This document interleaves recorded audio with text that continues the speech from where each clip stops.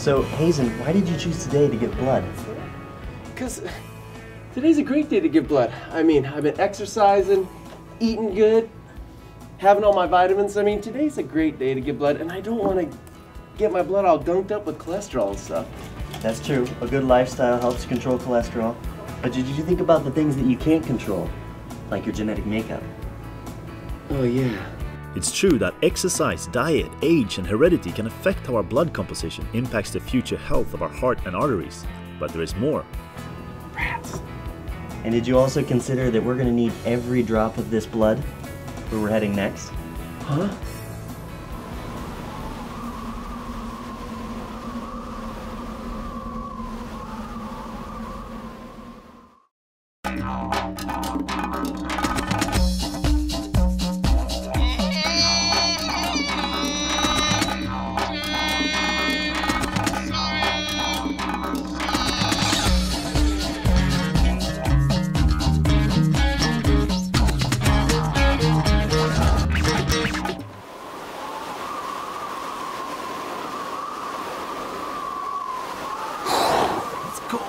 Yeah, come in here, man.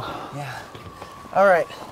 So most animals that live up here in the high country move down to lower elevations where it snows a lot less and they're better able to deal with winter. Yeah, us humans aren't really designed for living in the cold like this. We're actually more tropical animals. Although we can survive in the cold because we have the ability to, well, put on extra layers or take them off to regulate our core body temperature.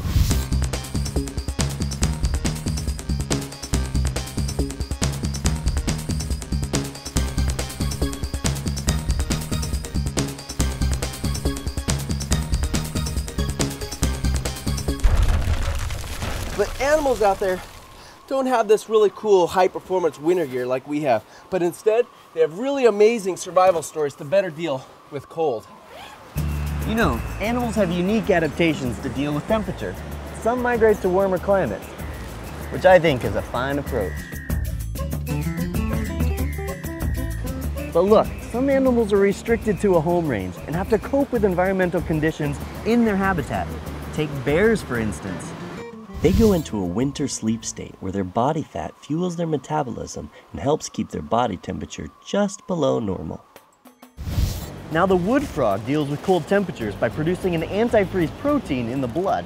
These frogs living up here in Wisconsin, where we have temperatures as low as 20 degrees below zero, can get really cold, will actually freeze solid, but yet not lose any cells or lose any organs and thaw out again in the spring, and away they go.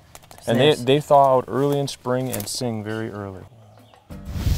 And then there are animals that just tough it out, even in the most extreme environments. Antarctica unleashes one of the most punishing environments on Earth. The sun doesn't shine for almost 4 months, and the temperature can drop below -70 degrees Fahrenheit. Yet, there are many animals that make this continent their home. Penguins have adapted to survive on the ice, even through the harshest of winters.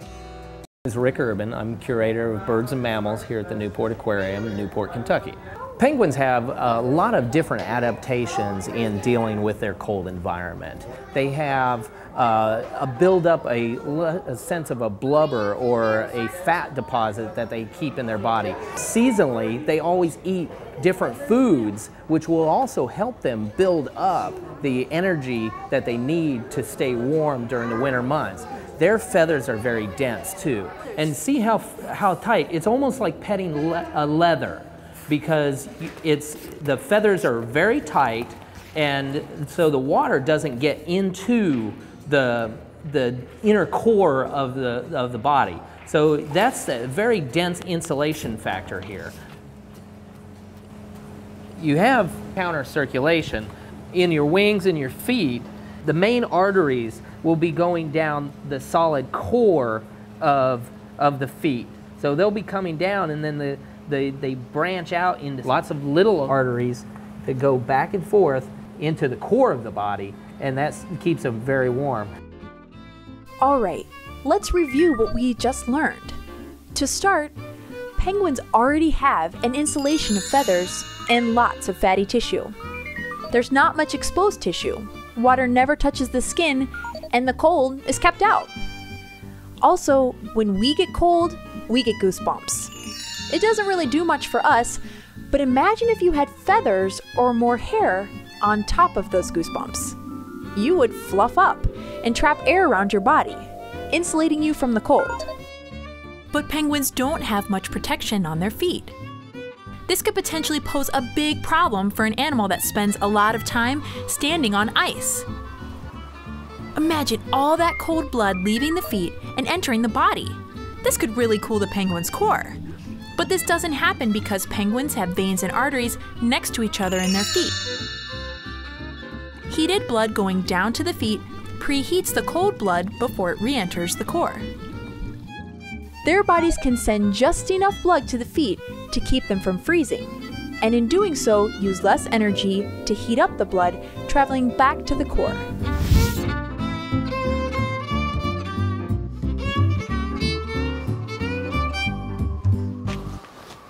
So yes, we are warm-blooded mammals, and we probably wouldn't survive for very long in the cold without proper gear and shelter. We would have to do like the bears and den up and miss the whole winter season. Well, you have to give credit to all those animals that have evolved ways to be able to survive these intense cold conditions. Yeah, and we've seen that animals like the penguins can survive for months standing on the ice without getting frostbite. Oh, but think about the animals that live in the water around the polar regions, like the incredible beluga whales and polar bears. They are amazing. Well, science is about asking questions. And so, from the poles to the equator, always be asking questions and never stop exploring your world.